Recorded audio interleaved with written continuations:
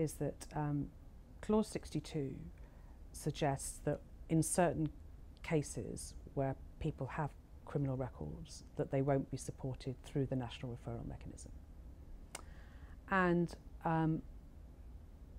I have a concern straight away. It's like an in-principle concern that do we really want to have deserving and undeserving victims? I think that's a slippery slope.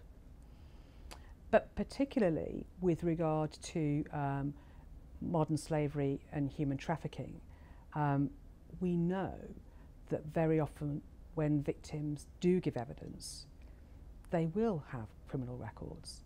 Sometimes because they've been forced to commit crimes when they've been trafficked, but actually because maybe having a criminal record makes somebody vulnerable in the first place.